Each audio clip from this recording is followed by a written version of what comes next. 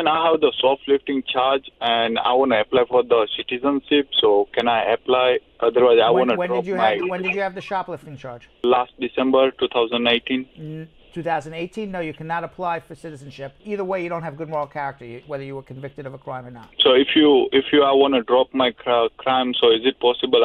Anyway, I can drop my criminal record. There's no such thing as dropping it. You have it. It exists. No, I still have the hearing left, so next month. So you have to be found innocent completely, and if it was your only arrest, perhaps you would still be able to prove good moral character. But if you're found guilty of anything, you won't become a citizen.